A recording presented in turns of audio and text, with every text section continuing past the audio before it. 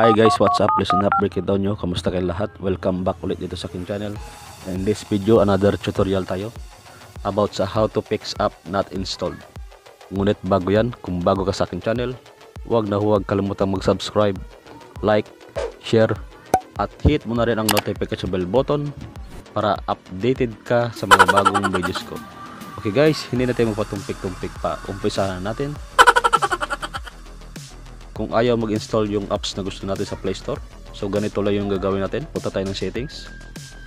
Then after that, scroll down lang natin ng konti at hanapin ang security. Yan guys, click natin tong security. Then scroll down lang natin ulit at hanapin ang unknown source. Yan, kapag nakita na, so kailangan natin i-on. Kung naka-off ito sa inyo, ganito yung itsura guys pag naka-off yung unknown source. So kailangan nyo lang i-on or enable.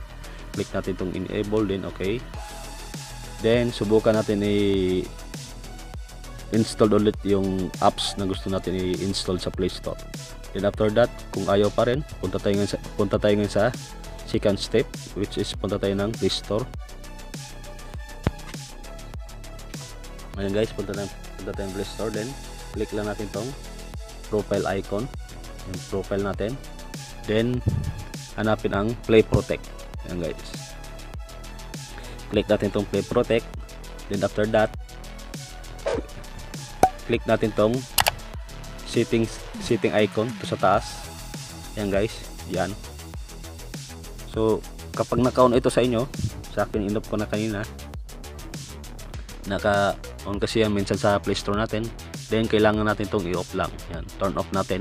Ganyan lang guys. And after that, subukan natin i-install ulit yung apps na gusto natin i-install sa Play Store. Then kapag ayaw pa rin gumana, nagawa mo na yung second step, then punta tayo sa third step, which is punta tayo ng settings ulit and hanapin natin yung application. Click natin yung application, then click natin tong all at hanapin natin ang Google Play.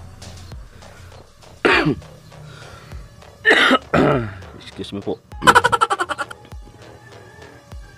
Hanapin natin Google Play Store. Yan guys, click natin tong Google Play Store. Then click natin tong storage. Then click natin tong clear data. So i-clear nyo lang to guys. Sa akin hindi ko muna i-clear kasi may mga importanteng apps pa na kailangan ko dito. So pag na-clear data nyo na yan, ayun na guys, gagana na yung apps na gusto natin i-install sa Play Store. So ganito ang kalalabas niyan. Ayan guys.